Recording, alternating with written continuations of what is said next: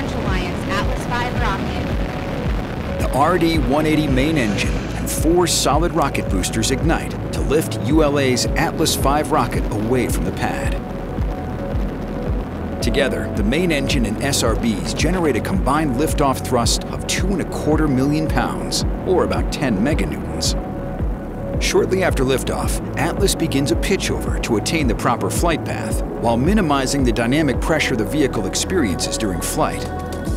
The Atlas V reaches Mach 1, the speed of sound, at 35 seconds. 1 minute 51 seconds into flight, the first 2 GEM 63 solid rocket boosters are jettisoned.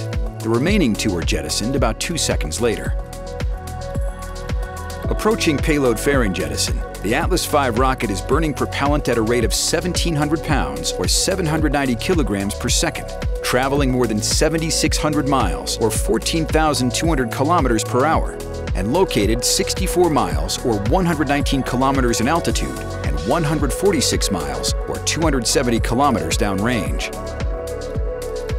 During ascent, the spacecraft is protected inside a 5-meter diameter payload fairing. This 2-piece shell encapsulates both the Centaur upper stage and the spacecraft.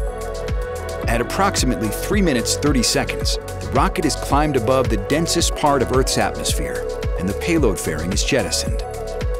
At 4 minutes 23 seconds, propellant levels are depleted, and the main engine shuts down. 6 seconds later, the Atlas Centaur separation system activates to release the booster stage. The vehicle now weighs a little more than 5% of what it did at liftoff. At 4 minutes 39 seconds, the first Centaur main engine burn begins.